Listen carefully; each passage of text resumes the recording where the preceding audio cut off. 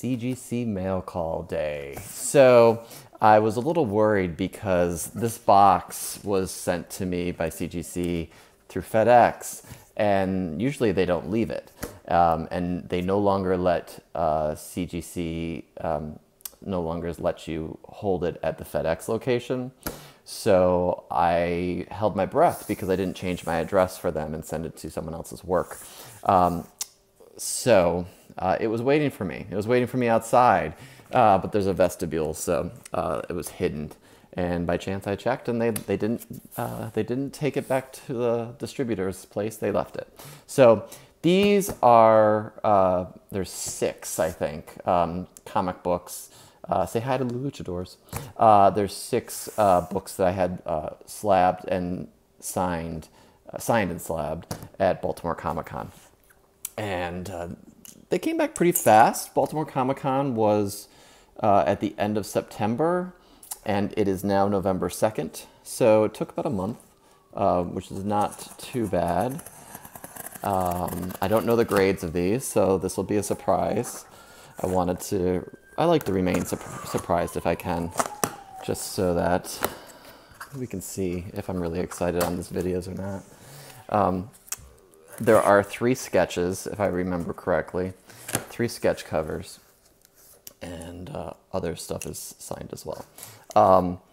This does not include my Steranko signings, because the books that I had Steranko sign were older, and that meant that they had to go in a different tier.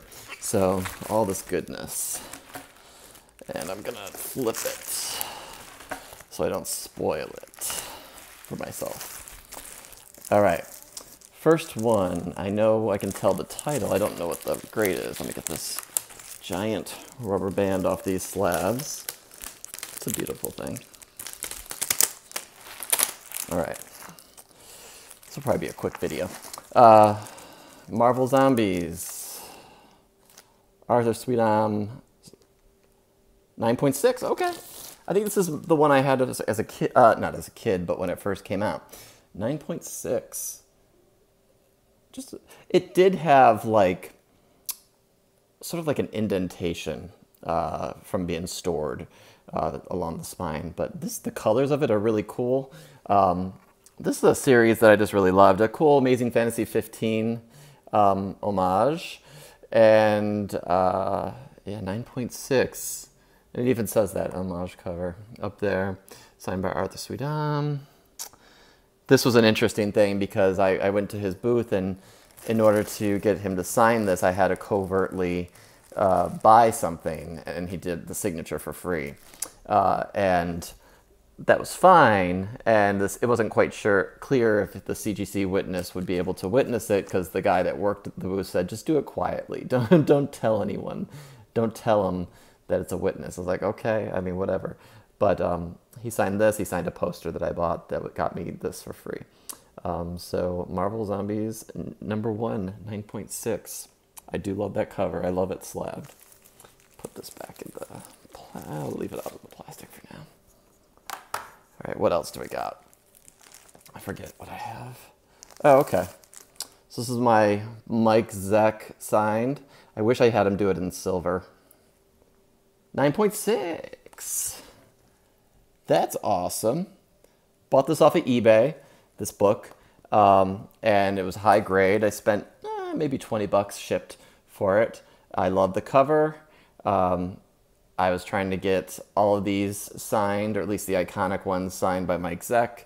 So this is the first of the Fearful Symmetry or Kraven's Last Hunt storyline that I have signed. I'm kind of infatuated with the storyline. For some reason, it was something that as a kid I was really fascinated with, even though I never had it. I was just fascinated with the idea that a villain died, the villain killed himself. And you never heard of that happening, at least I didn't as a kid, as new to comics at the time, back in the early 90s. So just really cool book. And it's a Kraven and Vermin appearance. It's not his death, that's the next issue, but really presents quite well. 9.6, love it. Here's the first sketch cover. So this is Wolverine and the X-Men sketch cover. Let's see what I got. It's my Sean Chen book. 9.6? I thought for sure this would be a 9.8. It doesn't matter because this book is killer. Look at this. So, oh good, he did sign his name. I wasn't sure if he actually did. So I gave him a couple of options. I said you could do Fastball Special, because I saw he did that once before with Colossus and Wolverine. You could just do Wolverine, or Wolverine versus Cyclops, or Wolverine versus Phoenix. And he said, which one would you want? I was like, well, is there one that you would enjoy doing more? And he offered up Dark Phoenix, and I was like, yes. And this is awesome. I mean, I don't have a 2-character sketch cover that I've commissioned. I have a Clayton Crane Cable versus Strife, which I love, but I bought that off of eBay. But this one is just super cool. That art, the Phoenix power exuding off of her, really awesome cover. I sent this to him in advance, and he did it for me. And super psyched about that. So we're 3 for 3 9.6s, which is great. Great, why not? Secret Wars #1, blank cover.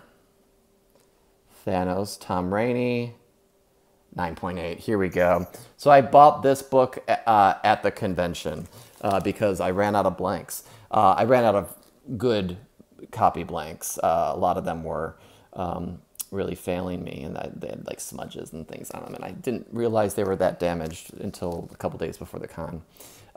So I found a vendor that had a lot of blank covers and picked out some really great ones depending on the character that I wanted. So I wanted Tom Rainey to do Thanos. He was supposed to do a full figure Thanos, and so when I picked this up, he said, I think I messed up.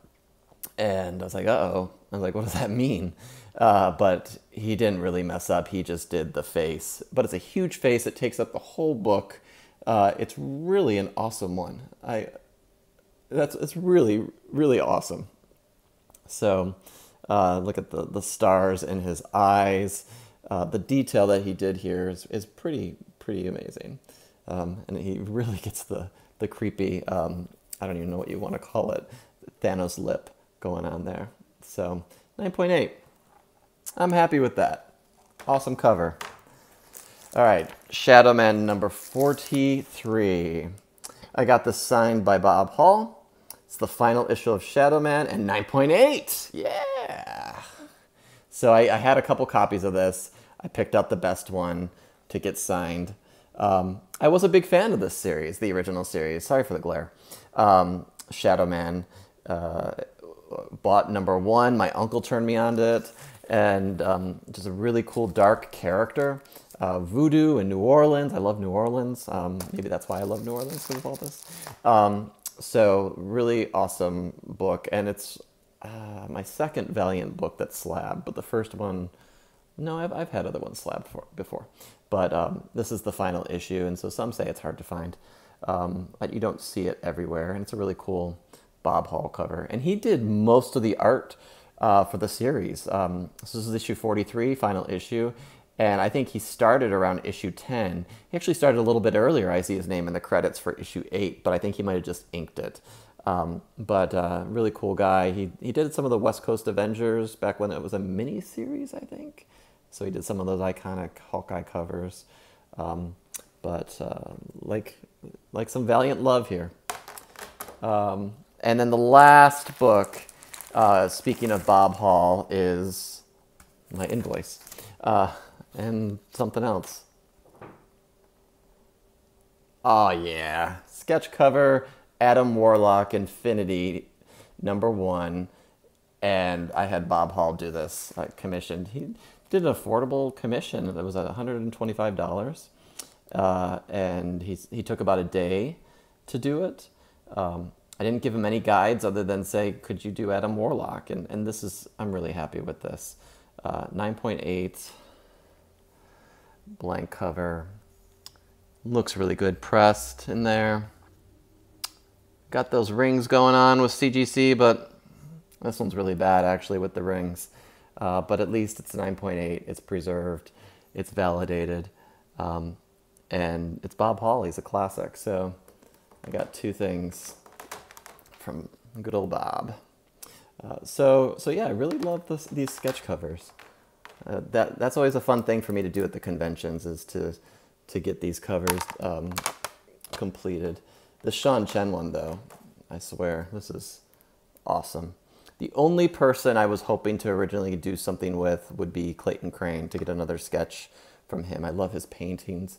But since I have a full cover double character battle scene with Cable and Stripe, I opted for these other artists. And then Clayton Crane, I'm sure I'll run into again.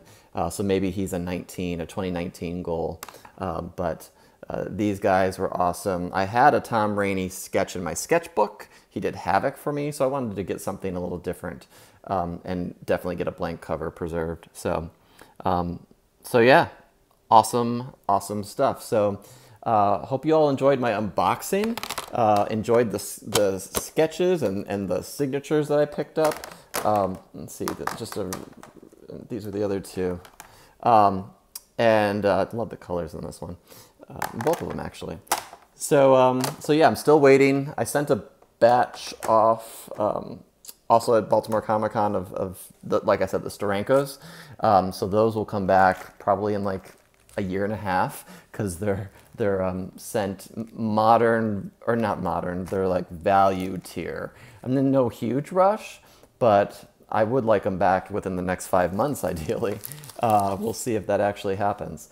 And I just sent some books off to get graded, some spec books and some other things that I want to keep in my collection and just preserve. So I've been long overdue. And I think I need to send in some Silver Age stuff of mine that I just want to get slabbed and put them in the box so they're secure. So yeah, thanks for watching, everyone. That's my haul. That's my unboxing. And like, comment, subscribe. Remember, I have a contest video out, so look back a couple videos and see that the contest is going on. Don't forget to join in there. And that's it. So thanks, everyone. Take care.